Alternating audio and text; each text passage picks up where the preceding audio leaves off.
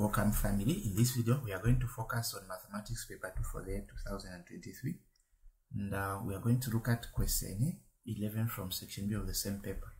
So the question reads: the ages in years of 100 patients treated at a certain health center on a particular day are given in the table below. So I have been given the grouped data, and the question is we are to calculate the standard deviation. So there are about 3 ways in which we can find the standard deviation, but we are going to use where first we begin by finding the mean. After that we proceed by finding the standard deviation. So let's give the formula for mean. So mean is equal to summation of f of x divided by summation of f, where this is the symbol for mean,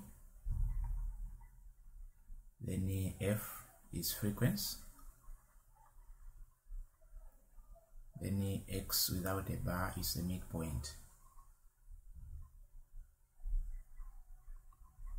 Then for standard deviation, this will be given by the square root of summation of f of x squared over summation of f of minus mean squared. Then from there, our first step will be we are going to find the midpoint. So let me give you a picture of what it means by this midpoint. So let's take the first interval 0 to 10. So 0, 1, 2, 3, 4, 5, 6, 7, 8, 9, 10. So the midpoint is like the midterm. So if I cancel this, I cancel this, then I cancel 1, I cancel 9, cancel 2, I cancel 8, I cancel 3, I cancel 7, I cancel 4, I cancel 6. So the remaining middle term is 5. So 5 is our midpoint. So that's what it means. But to simplify our work, what we do is we need to add these two last digits. So 0 plus 10 will give us 10. Then we divide by 2. So the midpoint for this interval is 5. Then the midpoint between 10 and 20 is 15, where we just say 10 plus 20, 30, divided by 2, 15. Then 20 to 30 is 25, which is 20 plus 30, 50. Then 30 to 40 is 35, 40 to 50 is 45, 60 plus 50 is 110 divided by 2, which is 55. So this is how you should find the midpoint, especially whenever you are given data with intervals. Now after we are done with finding the midpoint, we can proceed by finding the mean. So let's look at our mean. So summation will say f frequency multiplied by the first midpoint is 5 plus the same pattern f times the second is 15 plus f times the second is 25 plus frequency times 35, f multiplied by 45, f times 55, then over. So we need to find the sum of all the frequency. So the frequency is this number, or these numbers here, number of patients. So say 5 plus 10, 25 plus 30 plus 20 plus 10. Now let us proceed. Mean is equal to, now where there is f, we are going to substitute the frequency corresponding to each midpoint. So the frequency corresponding to the midpoint of 5 is this 5 here. So we put is 5 times 5 plus the second one is this 10 here, 10 times 15 plus 25 times 35 plus 30 times 45 plus 20. So I've not made a mistake. So we have 5, 15, 25, 25. I'm sure there is a mistake somewhere here.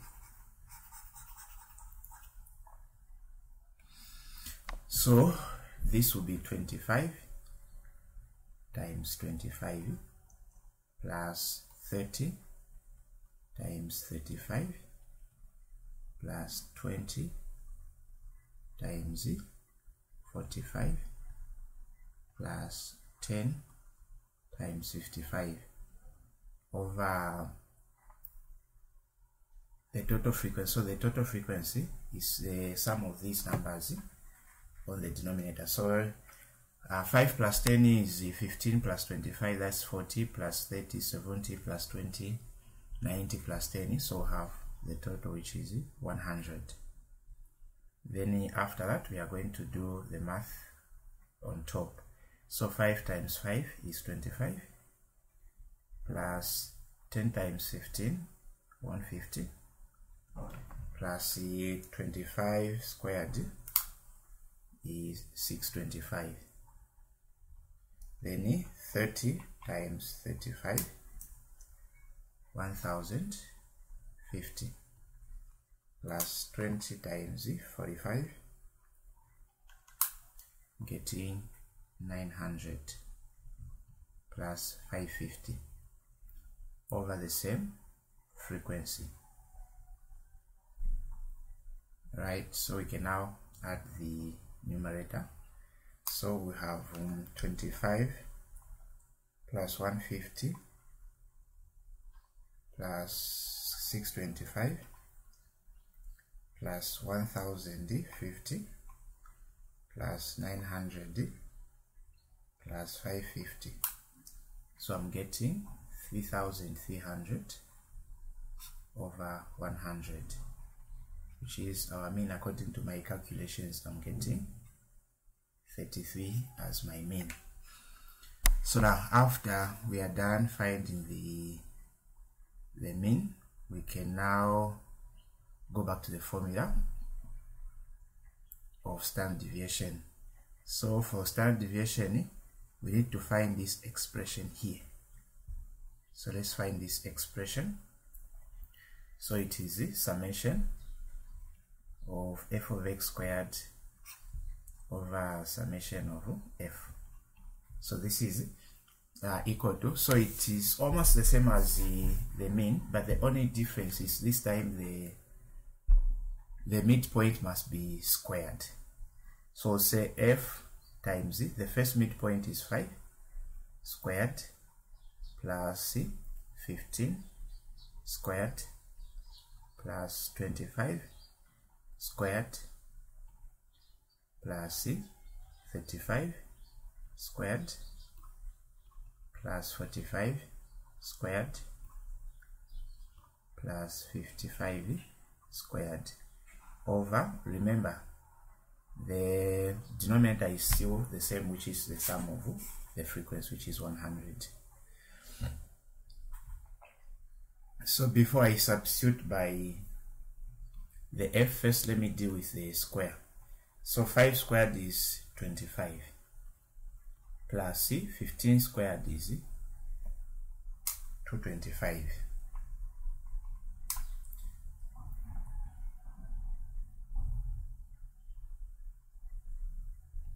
Twenty-five squared is 625.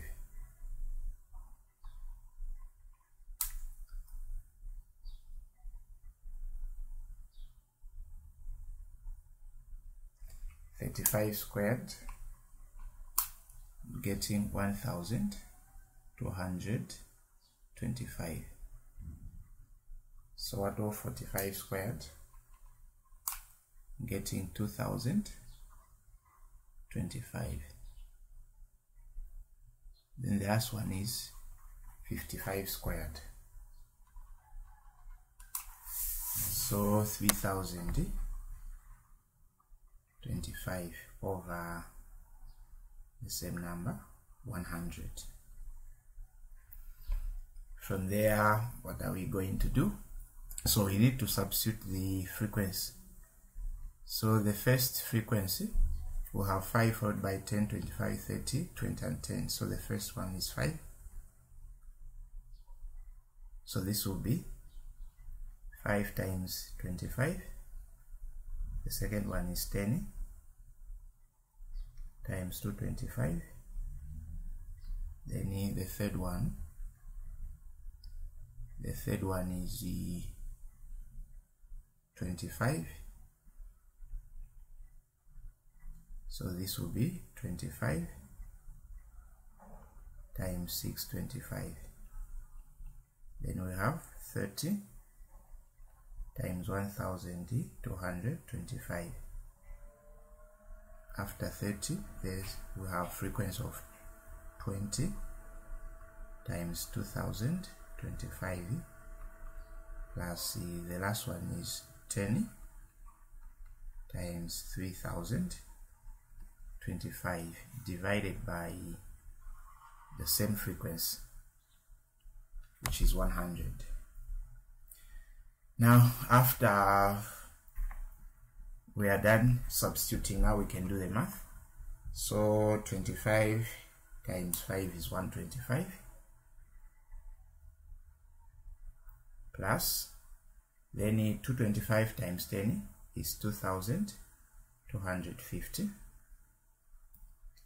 625 times 25, I'm getting 15,625 plus 30 times 1225, I'm getting 36,750 plus 2025 times 20, I'm getting 40,500 plus 30,250. And please make sure you take your time as you are doing calculations like this, because a small mistake can be costly. Then from there, I'm just going to add the numerators. So 125 plus 2,250 plus 15,625 plus 36,750 plus 40,500 plus 30,250. So I'm getting 100,025 500 over 100. So if we cancel, we get this is 1,255. So after we are done, now we can simplify.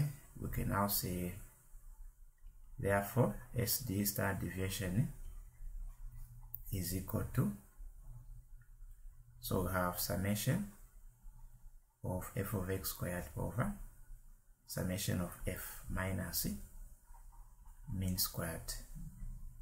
So this we found it to be this one. So you can just do the substitution. So here we put 1,255 minus our mean is 30 squared. So it should be 33 squared. Then we'll say 1255 minus 33 times 33 is 1,089. So we need to find a difference between the two numbers under the square root. So I'm getting about 166. Square root of 166, getting 12.8. 8. So if we correct this to 3 significant figures, we get 12.9 as our final answer. So this is how we can find the standard deviation without using a table. Okay, so now we move on to question B. So answer this part of the question on a sheet of graph paper. So Roman number 1, using the table above, copy and complete the cumulative frequency table below. So it's this one that we are trying to complete. So what do you do? So look at the pattern. So this 0, you add 5. So 0 plus 5 will give us this result, 5 here. You repeat the pattern, 5 plus 10, then it will give you 15. 15 plus 25 will give you 40. 40 plus 30 will give you 70. 70 plus 20 will give you 90. 90 plus 10 will give you this 100 here. So that's what you do whenever you are completing the numbers. So after we are done completing, we need to look at the graph. Right, so let's scroll down. So you have been given the scale. Remember, to using a scale of 2 centimeters to represent 10 units on each axis for 0 to 60 under the x-axis and 0 to 100. Draw a smooth cumulative frequency curve. So I have been given at least in the y-axis, x-axis, we need to make sure that we have 0 up to 60.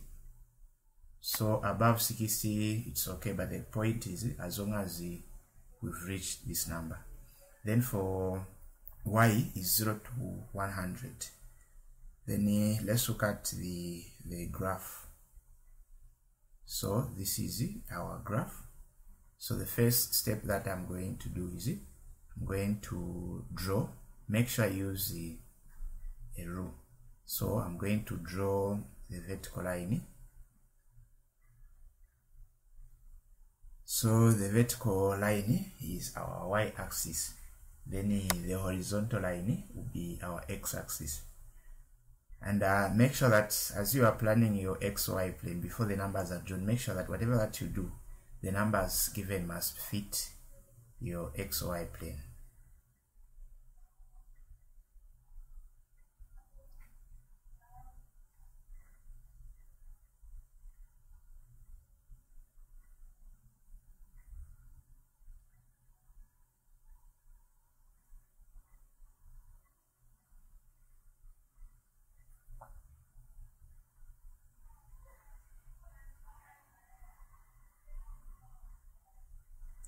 Right, so after we're done, we can now put the number. So we are told 2 centimeters represent 10 units. So every after 2 centimeters, we put 10. So here we have 20, 30, 40, 50, 60. If you want, we can reach up to 70. So the key point is we've reached our 70. Then in the y-axis we'll do the same, but the scale must reach the 100. So we'll have 10, 20, 30, 40, 50, 60, 70, 80, 90, 100. So we'll have according to the required numbers. Then before we start plotting, first we need to find what the smaller boxes each represent. So what do you do? We know that we have 10 smaller boxes here. So what you do is 10 divided by the units that we are using. So it's 10 divided by 10, which is 1, which means that each small box represents a 1. Now, and make sure that this must be on your graph paper. So now, so I don't want to waste time, I will just go direct in plotting. So the first one is 0, 0, which is the origin, so it's here. Then the second one is 10,5. So 10, 1, 2, 3, 4, 5. 10,5 is here. So 20,15. So 20,15 is somewhere here. So 1, 2, 3, 4, 5. Then we go to 30,40. So 30,40 is here. Then 40,70. So 40,70 is here.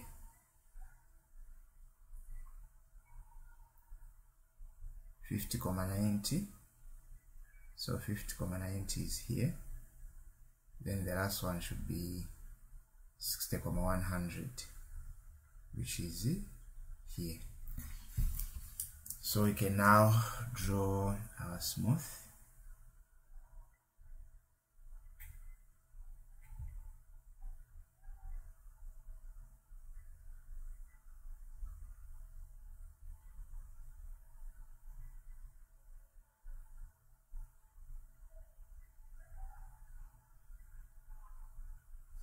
So we've drawn our curve. We can now go to Roman number 3. Showing your method clearly, use your graph to estimate the same interquartile range. So same interquartile range is given by this formula. So same IQR is equal to quartile 3 minus quartile 1 over 2. So we are supposed to find quartile 3. So let's find quartile 3. So Q3 is the upper quartile, is 3 over 4 multiplied by cumulative frequency. Cumulative frequency is the total or the sum of the frequencies. Remember, it's 100, or it's this number here. It's what we are going to put here. So let's do math. So it's 3 over 4 multiplied by 100. So what is 3/4 of 100? Is 75. Now 75 is not our final answer. We are going in the y-axis and we need to locate where 75 is. So 75 is between 70 and 80. Then from there we need to draw a dotted line parallel to the x-axis until it touches the curve. So say 71, 72, 73, 74, 75. So this is where the 75 is. Then upon reaching the graph, we are going to turn 90 degrees parallel to the y-axis.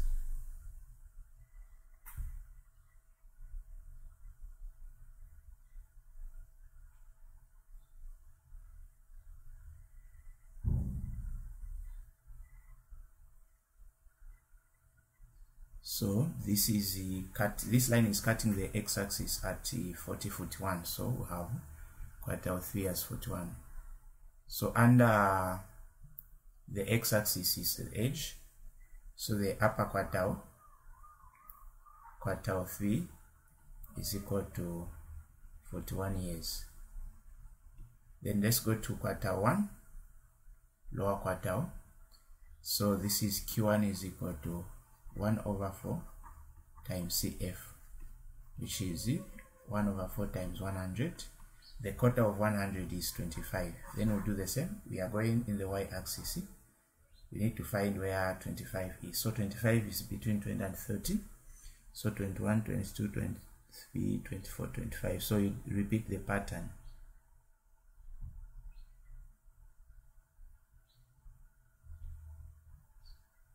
So this is giving me about 20, 21, 22, 23, 24.